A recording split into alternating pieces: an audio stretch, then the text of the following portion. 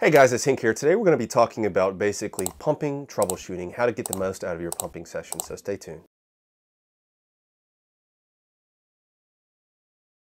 Hey guys, Hink here. Today we're going to be discussing how to get the most out of your pumping routine. And so this is based on a question that I got asked. I'll put it up here or maybe here, but it says, what can cause somebody with a consistent pump routine not to see temporary gains / progress after months, and what would you recommend to that person? We're going to break it down today. So the first thing I would recommend is that you watch my other videos on pumping. I have a pumping part 1 and a pumping part 2 here, guys. I break down this like in detail through the actual urologic data on actual like vacuum devices. Check that out, number 1. What could be going wrong, number 2? You're going in flaccid, okay? I've talked about this before. You need to be going in with at least some sort of blood in your chambers if you are going to be pumping, okay? The reason for this is a couple of different reasons. So first of all, pumping in principle works by pushing past your natural chamber size and expanding. So if you go in and you're flaccid, number 1, it's going to take a lot of that negative pressure to actually develop and actually fill your actual chambers with blood and actually get to that internal pressure. So a lot of you guys might realize you go put it on the pump and you start pumping, and the actual pressure, it goes up to, like, let's say you pump up to 5, and then it gradually starts going down. That's because your blood, more blood is being drawn into the chambers of your penis, and it causes the negative pressure to actually decrease. And so you got to keep pumping up. And so if we're talking just purely time under tension, if you're going in flaccid, you're wasting kind of half of that time accounting for the internal chambers of your penis to reach that actual negative pressure, okay? If you going in flaccid, more of that negative pressure is going to be used immediately to start drawing in extra fluid into like the soft tissues between your actual skin and your actual tunica, so you're going to be more prone to edema. Number 3 is that, guys, the average erection is between 4 to 5 inches of mercury here, okay? But when you are actually engaged in intercourse, that internal pressure can actually increase to several hundred millimeters of mercury, and that's per quote right here. So we're talking, you can easily get into like the 8 to 10 range.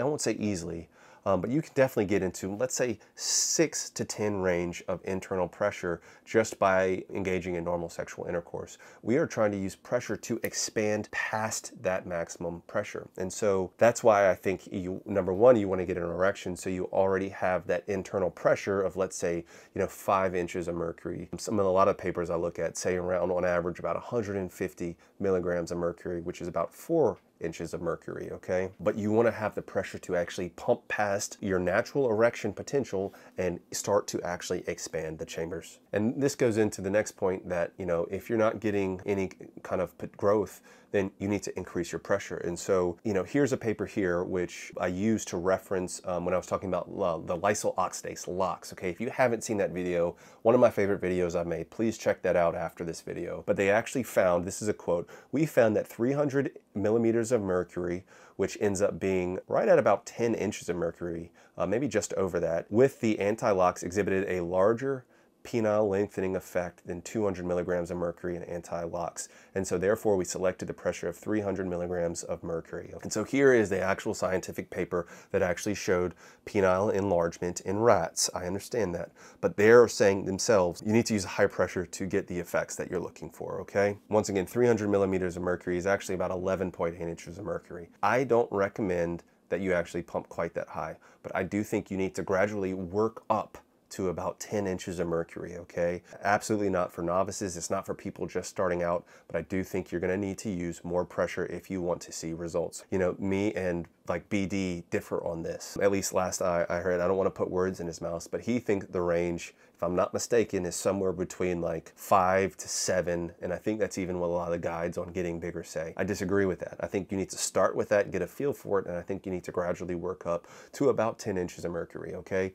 Personally, for me, I work up to about 10 inches, and even by my last set, sometimes I'm going into 12 inches of mercury, okay? That's also why you need a pump with a gauge, like what we have on peakmalephysique.com, and that happens to be the pump that I use. Why else? You're not actually pumping enough, and by enough, I mean you either don't have enough time under tension. If you're following the BM, I don't want to mention that company's rules, then you do like 3 minutes on, 2 minutes off. That's not enough for permanent gains, guys. I think a set should be at least, basically, if you're doing like a more traditional pumping routine, it needs to be at least like 3 to 4 sets of 5 to 7 minutes. That's typically what I recommend. So either you don't have enough time under tension or you don't have enough total time. And so I think the total time of like pressure exposed to your member should be about 15 to 20 minutes, okay? If it's not, I don't think you're doing enough. And so that can be whether you're interval pumping and you're doing like 10 sets of 2 minutes, that's fine too, but I do think you need about 20 minutes. Why else aren't you growing? Well, you're not maximizing your blood flow, okay? I've made videos on PDE5 inhibitors and I've talked about them from a health perspective, but especially when you're doing things that might increase your girth work and you want to maximize blood flow to that area and you want to maximize your erection quality. Some people choose to use something like VIGOR or Cialis. I think that that's, appropriate after you have a discussion with your doctor to determine if that's appropriate for you.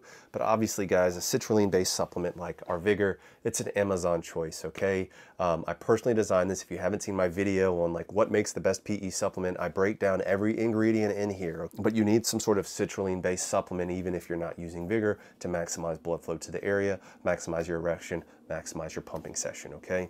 The other reason is you might just not have given it enough time. I know for me, when I first started pumping, I personally saw at least temporary gains, usually within about 2 weeks, I was able to notice pretty quickly, and I was like, wow, whose D is this kind of thing. But really, it took me about 6 to 8 weeks before I started seeing any kind of like consistent flaccid gains.